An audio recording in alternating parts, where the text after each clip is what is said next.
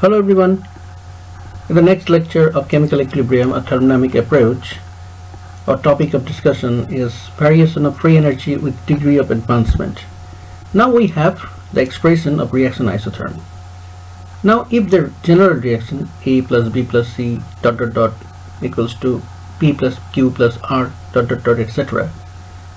If this equation is reduced a little bit to a special form such as A plus B equals to C plus D, then in that case this equation for the Van 't Hoff isotherm delta G equals to RT ln Kc plus RT ln sum over I ln Ci to the power nu I can also be applied. For our convenience, we have just taken the equation in concentration term. Okay. Now we have to understand this equation clearly. What is the difference between this Kc and this summation term? Okay. So Kc, in the expression of Kc, in the numerator you have to put the corresponding concentrations of the products, and in the denominator you have to put the corresponding concentrations of the reactants. And if there is any stoichiometry, then those values would go to the powers of their concentration, respective concentrations. These concentrations are the equilibrium concentrations. If these concentrations are deviated a little from their equilibrium concentration, suppose the reaction at the time of starting, the concentration of the reactants is much higher than the equilibrium concentration, and that of the products are much lower than the equilibrium concentration. So as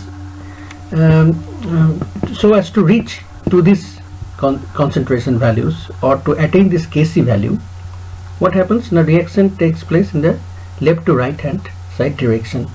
That means the forward reaction takes place. And when these concentrations would reach the value of the equilibrium concentration, in that case this parameter would be exactly equal to Kc, and in that case these two terms are equal, resulting in delta G equals to 0. So when these concentrations of the respective species, maybe it's they are the products or the reactants, they reach the equilibrium concentration, then these two terms have no difference, and these two terms would determine whether the reaction would move towards the forward direction or in the backward direction, or the reaction is at equilibrium. So this is the Van 't Hoff reaction isotherm, and this variation in free energy can be plotted graphically with respect to the degree of advancement xi. Now we have to assume three special situations where in one situation ln Kc is greater than this summation term, secondly ln Kc is less than this summation term, and thirdly these two are equal. This expression Kc has in its numerator the concentration of the products, such as concentration of C and concentration of D, divided by, in the denominator it has concentration of A into concentration of B. Okay, these concentrations are actually the equilibrium concentration of the reaction. Here, what about this expression? This expression is just a fraction, or is a rational expression, where in the numerator it has concentration of C into concentration of D, but these concentrations are the concentrations at any instance, divided by, in the denominator, concentration of A into concentration of B. These are also at any instance, maybe at the beginning of the reaction, maybe before equilibrium, maybe after equilibrium.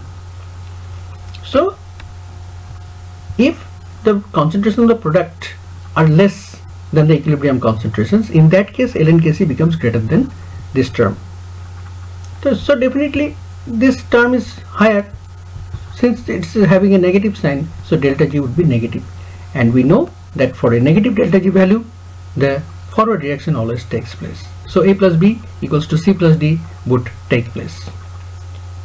If the concentration of the products is much higher, than the concentration of the products at equilibrium, then this summation term is greater than ln Kc.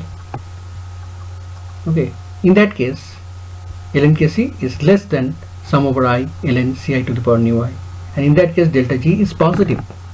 Positive means the backward reaction takes place. That means C plus D equals to A plus B would occur. So it is very much clear, then if the concentration of the products are less, then the reaction would move in such a way that the concentration of the product would increase, and vice versa. That means if the concentration of the products are higher, then the products would combine to form the reactants in the backward direction.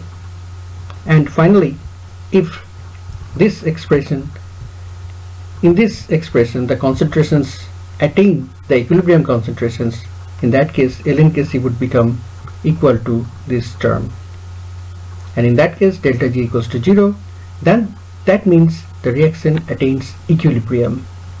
Now time to plot delta G with respect to Xi. Xi was discussed in our 4th lecture. This is the graphical plot.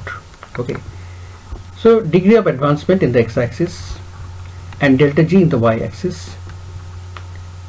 The y-axis has positive part and negative part.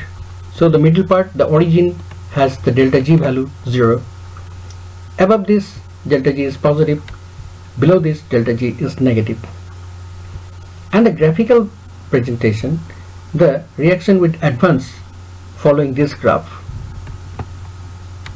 like this. That means like something like inversed integration sign in the landscape view. Okay, you can describe this sign like this, inverse integration sign in the landscape view. Okay, so if you have any problem to draw this, then just turn it 90 degree. Okay, rotate your copy 90 degree in the anti-clockwise direction, and then give the integration sign in the, then draw the mirror image of the integration sign, so that it would cross this x-axis in its midpoint. Okay, now what about this significance of this midpoint? This midpoint is the equilibrium point. Okay, and before that you see this curve is existing in the 4th quadrant. That means it is having the negative delta Z value, and here after the equilibrium the reaction coordinate existing in the 1st coordinate. That means delta G is positive. So if delta G is positive, then the backward reaction would take place. That means C plus D would be equal to A plus B, and in this case when the delta G is having a negative value, in that case the reaction would move towards the forward direction. That means A plus B equals to C plus D. So this is simple explanation and graphical presentation of delta G against Xi. So that's all for this topic. Thank you. Have a nice day.